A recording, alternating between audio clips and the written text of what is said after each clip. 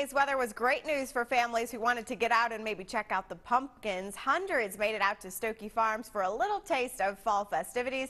Jo Concepcion was there today. She joins us live in the studio. Jo. Well, Christine, it was all about the pumpkins today at Stokoe Farms. Hundreds of families took advantage of this weather to go out and pick their very own pumpkins and enjoy the outdoors before it gets really cold. Now, officials say they saw record crowds today, the weather making it a very busy day for the farm. They call it old-fashioned pumpkin picking. They take several visitors on a wagon ride to the pumpkin patch to pick them right from the vine.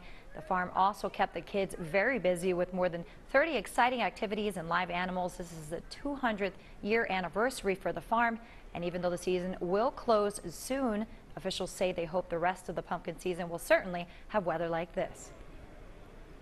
We're well into our fall pumpkin patch and harvest season, but with the cool weather, started getting people thinking about fall, and then today with this great 70-degree temperature, it's just been a perfect day for families to come out and enjoy all the farm activities. And we spoke to several families at Stokoe Farms who were taking advantage of this beautiful weather, some who drove even more than 45 minutes to get there, and we'll hear from them tonight at 11 on News 10 NBC.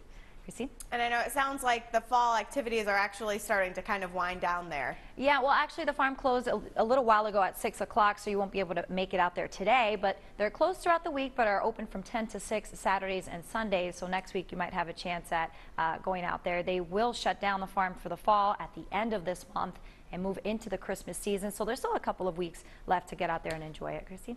All right, Jo Concepcion with our report tonight. Thank you.